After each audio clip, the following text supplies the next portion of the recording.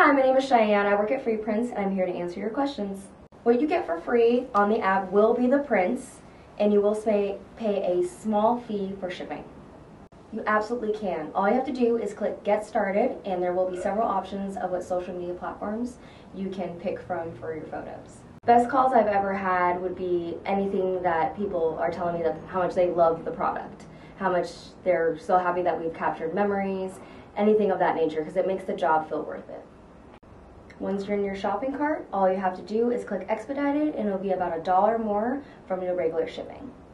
If you have any questions, please feel free to contact us at support@freeprintsapp.com. I've seen a lot of prints before, but I think the highest I've ever seen would be about 4,000 photos. Who has 4,000 photos? My favorite part is definitely being able to use the product as a consumer, but it's also being able to see all your family photos, photos with friends, and pet photos. I love the pet photos. Personally, it would be the photo books. Me and my boyfriend do a lot of traveling, and he does photography, so being able to capture all those memories is something that's so special to have. Great lighting, smiling faces, and just let us know how much you love your prints. Just make sure to leave a positive 5-star review in the App Store.